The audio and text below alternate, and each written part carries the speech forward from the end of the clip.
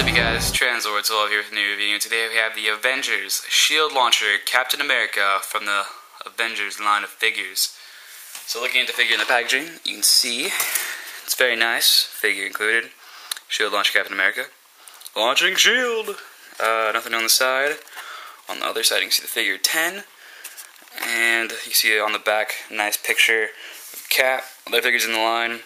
You see, what is that, Mark 7 armor? The Reaction armor, Mark 6, and the Loki Cosmic Spear. All have gimmicks, awesome. And then, nice picture of Cap and the launching shield, and want to read Cap's bio, you can. And then, so yeah, let's go ahead and get the figure out of the packaging, and on with the review. So getting the figure out of the packaging, it comes with its shield launcher, as you can see, has the Avengers logo on it. Focus. Hand. Put it on his hand and also peg on his back, which I'll show later. What to do is there's a little trigger right here. You just shoot it, and just shoots off like that. There's a little push gimmick, and it just flips back right into clip, like so, like that. Cool gimmick. Doesn't work as well as it should, but whatever. They always come with gimmicks. But the figure is actually very nice. I love the detail on this figure. Only complaints I have, like every DC Universe figure or movie figure put out by Hasbro, it's gonna have to be the paint apps. See here, there's some on the silver on the boots. There's some mispainting, paint bleeding into other parts of the figure. Just all around stuff. It's always happened. But I do like the way this figure looks. Go ahead and get a better angle. It comes with a gun, so you can see here.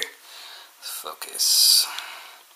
See there, which does not fit in his hand like it should, because you can see hands doesn't have a trigger, so it just has to hold the gun like that, which is with all the figures, but still minor gripe. Which does fit in this holster right here, just like so. And then the shield. Very nice. I'm not going to take it off because it's kind of hard to take off. It's very nice. Nice detail on it. Some paint bleeding into the red from the blue, so forth, and it holds in together like that on the back, just like the first Avengers one does. But the articulation on this guy, it does have less articulation than a standard DC Universe Hasbro figure. Head is a 360, arms 360, bend out. Bend at the elbow and 360 at the elbow. No hand articulation, no ab crunch, no ab articulation whatsoever. Feet go forward and back, and whoa, that's weird. They're moving. Do you see that? They're moving simultaneously together. I don't know if that's just because it's a stiff joint, but it's only on this side too. Wow, that's weird. Well, that's something. I don't know. Tell me in the comments if you guys bought this figure and that's happened on yours. But yeah, it's cool, I guess. Yeah, in and out. Standard weird joints. I think they move. Weird joints are something like Iron Man 2 figures. Double jointed knees, which are very nice. And no feet articulation. But detail-wise, I think this figure looks really cool. It looks just like Cap would look in the film. I'm in love with the way these boots look. Look really awesome, and the costume looks really cool. Like, I overall like the design of the Captain America and Avengers. You can see the face. Focus.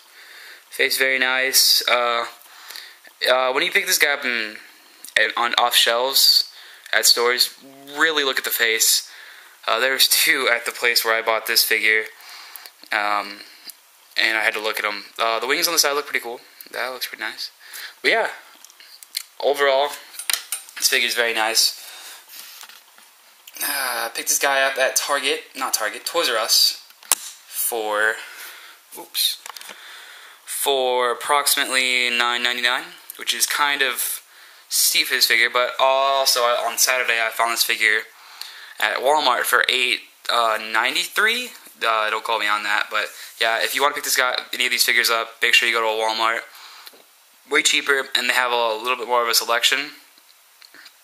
But yeah, thank you guys for watching. This is Translord 12. rolling out.